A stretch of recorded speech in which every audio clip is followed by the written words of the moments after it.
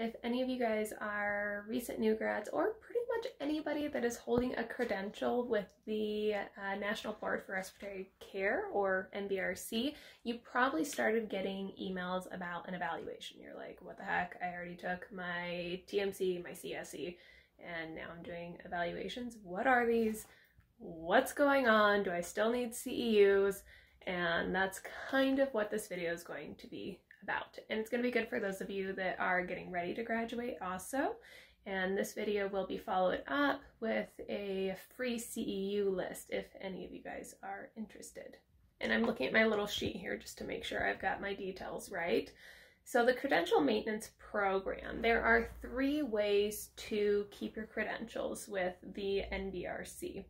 The first one is the newest, and we'll get into it a little bit later. I'm just going to give you the list and then we'll kind of backtrack. Option 1 is taking a quarterly assessment that basically evaluates your knowledge as a registered respiratory therapist, certified respiratory therapist, and CRTs are still an option as well. It's for both of the credentials, and or documenting 30 continuing education units.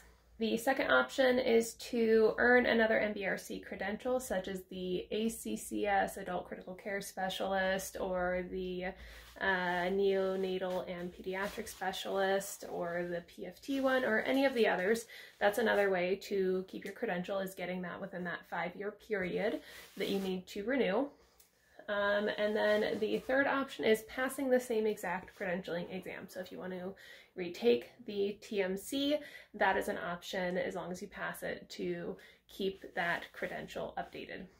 Now, there are like fees and things like that that go along with the NBRC, but that's a whole nother story that we won't get into right now because it's a sore point for a lot of people. So I will include a link below that gives you the various types of CEUs that the NBRC requires if you decide to do the CEUs instead of the assessments, as well as the different fees that go along with maintaining your credentials. So see that link in the description box below, because I know that will be a question that a lot of you guys have, and it's a lot of information, so I've got it all in that description box for you.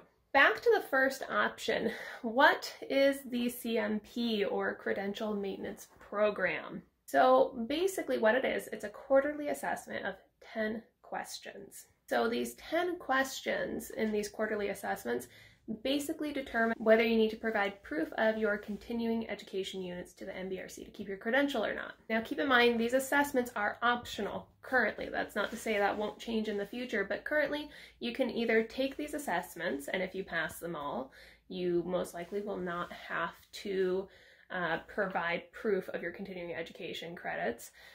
Or if you don't feel like taking the assessments right now, you can just continue to get your 30 CEUs and pass those on to the NBRC. So the next information is going to be for those of you that are interested in taking the assessments and kind of seeing what they're all about. I literally just got done taking my first assessment. When I was getting the emails, I was like, what type of assessment is this going to be?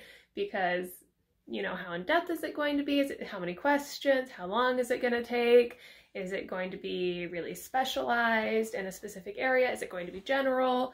Now, again, keep in mind that I'm sure there are tons of different versions of these, because I can see a list when I log on to the NBRC of the upcoming assessment dates. Since they are quarterly, it kind of gives you a heads up as to when the next assessment will be open for you to take. But basically, here's a rundown of the information I was able to gather from taking the assessment. So first, there are 10 questions, and you are given 5 minutes per question, which is a pretty long period of time.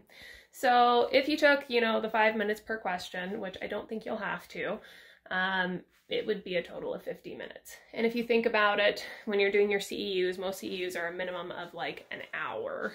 So for each question, after the question was given, you would hit submit, and then it would ask you your confidence level, high or low on your answer. And then it would ask you how relevant you felt that that question was to the credential itself, high or low. And then after that, you hit submit, and it gives you rationale for each answer as to why it is correct or incorrect. So you will immediately know if the answer you got was correct or incorrect. There is also a pause between each question, so it's not like it gives you a total timer of 50 minutes. It's literally 5 minutes per question. So you finish your first question, look at the answers and see, you know, the rationale for the right and wrong answers, and then you hit next, and it will wait for you to hit start to start the 5-minute timer for the next question. Now for the type of questions, again, I'm sure this varies because they already have so many assessments set up for the upcoming quarters and evaluations, or whatever you want to call them. But the types of questions I was getting were where you would find things in charts, general patient assessment, equipment usage, ABGs, mini patient scenarios, but I wouldn't say any of them were as in-depth as the clinical simulation exam scenarios, for example. I didn't find it overly difficult overall, but again, that could just be the luck of the draw of getting, you know, a specific set of questions. And then when you do finish at the end overall, you can actually go back in and review all of the questions for your correct and incorrect answers even after you have finished the exam. So if you go back into your CMP section on the NBRC, you'll be able to go back and review your questions, which I think is nice because it lets you kind of get an idea of what you may need to improve on and where you may need to study if that's something that you're interested in. So overall, it really wasn't as big of a deal as I thought it was going to be honest. I was like, oh man, how difficult are they going to make this if it's going to cover my CEUs? But again, this is only the first assessment I've taken. If any of you guys have taken the assessment yet, for those of you that are already licensed and practicing, let us know back down below how your experience with it was, what your thoughts on it are. Are you going to continue to get your continuing education units, which I personally will, and I'll talk about that in the next video I'm doing. Let me know your thoughts, what you think. Are you going to continue getting your CEUs? How do you think this ties in with your state required CEUs versus your NBRC required CEUs? Because when I go to my state board, the Board of Medical Examiners for Nevada, they are still requiring proof of CEUs for renewal. So I would not suggest personally just going off of these assessments. Still get your CEUs, keep doing your continuing education.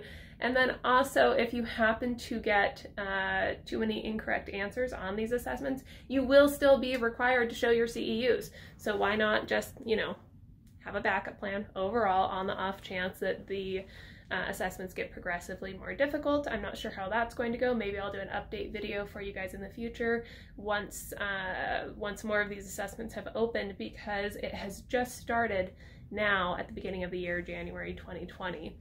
So again, let me know what you guys think. I will link to the information regarding the new CMP, the NBRC fees, and associated requirements for if you hold various types of credentials, because as I mentioned before,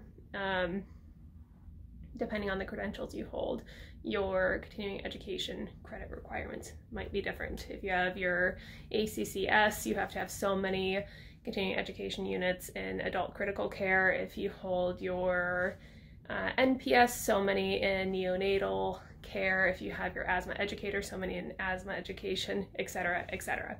But anyways, let me know if you guys have any questions, comments, concerns, your experience so far with the CMP, and I will see you guys next time. Don't forget to check out the next video that will have a list of free CEUs for you guys that I've been checking out.